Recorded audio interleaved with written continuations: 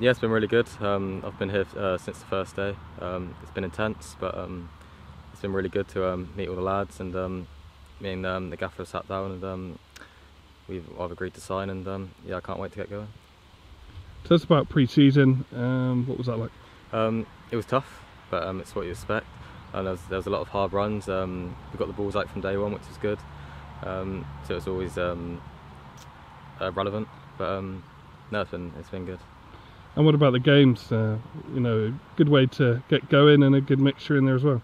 Oh, it's always different a game to run in. You get your proper match fitness.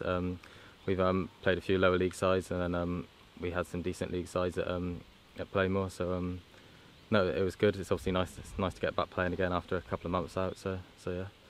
Tell us about your journey to signing.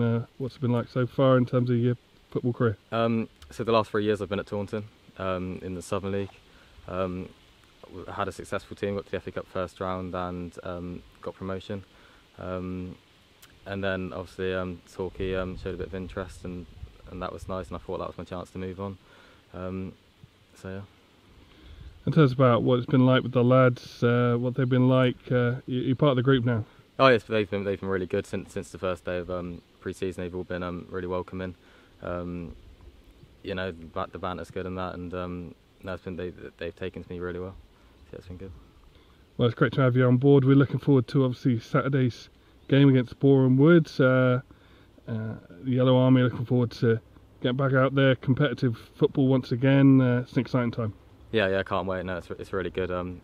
Nothing like league football and playing for 3 points. Yeah, I can't wait.